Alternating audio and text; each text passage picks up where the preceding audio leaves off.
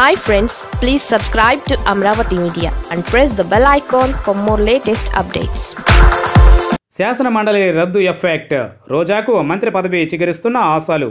YSR Congress party స్థాపించిన దగ్గర నుంచి రాజకీయంగా అధినేత జగన్కు అన్ని విధాలా సహకరిస్తూ వైసీపీ రాజకీయ ప్రత్యర్థులపై తీవ్ర స్థాయిలో విరుచుకుపడుతూ పార్టీకి మేలు చేసే విధంగా రోజా మంచి గుర్తింపు తెచ్చుకున్నారు. గత టీడీపీ ప్రభుత్వంలో ఆమె వైసీపీ తరఫున నగర ఎమ్మెల్యేగా గెలుపొంది అసెంబ్లీలో సైతం అప్పటి ప్రభుత్వ ప్రజా వ్యతిరేక విధానాలపై గట్టిగా పోరాటం చేసేవారు. రోజా అంటే టీడీపీ హడలెత్తిపోయే పరిస్థితి ఉండేది. గత ఏడాది జరిగిన సార్వత్రిక ఎన్నికల్లో వైసీపీ అఖండ విజయం సాధించింది. రోజా కూడా నగరి నుంచి మళ్లీ ఎమ్మెల్యేగా ఎన్నికయ్యారు. దీంతో మంత్రివర్గంలో చోటు ఆమెకు ఖాయమని అంతా భావించారు.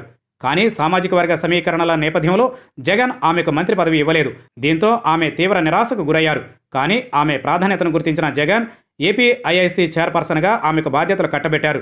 అయితే ప్రస్తుతం ఏపీ శాసన మండలి రద్దు కాబోతున్న నేపథ్యంలో ఎమ్మెల్సీలుగా ఎంపికై జగన్ కేబినెట్లో మంత్రులుగా పనిచేస్తున్న పిల్లి సుభాష్ చంద్రబోస్, మోపిదేవి వెంకటరమణ పదవులు పోబోతున్నాయి.